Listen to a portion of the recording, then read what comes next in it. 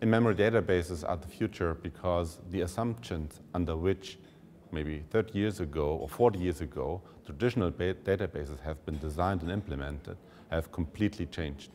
Back then, the normal hard disk was the device where to store data, and people optimized the way how databases function according to this assumption.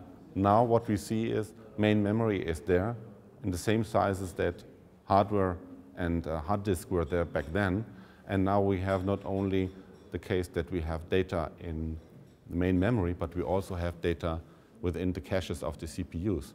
And this means that we need to have new algorithms that are able to scale parallel in many CPUs and their cores, and we need to have new algorithms that are able to work on optimized data structures that fit into the smallest caches of the CPUs.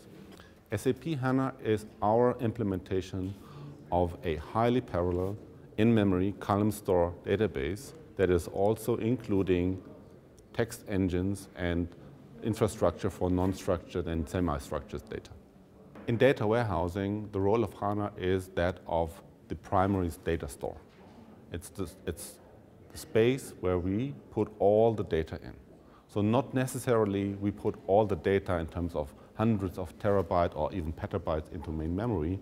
We still can have data traditionally put into on an SSD drive, for example, but at runtime, we put all the relevant data, the hot data if you want, into main memory, and we try to have the power of this infrastructure available for the information consumers that typically sit on top of a data warehouse, which is representing the corporate data memory. The connection is between SAP and Samsung in this very area is, of course, Samsung's market leadership in the area of memory devices and memory pieces. And not only it is this relationship, it is also a very, very close relationship between the two companies in terms of a customer relationship. Clearly, I think that the future of databases is within the in-memory space. So there is a revolution going on the hardware side, and the software side in terms of database has to catch up.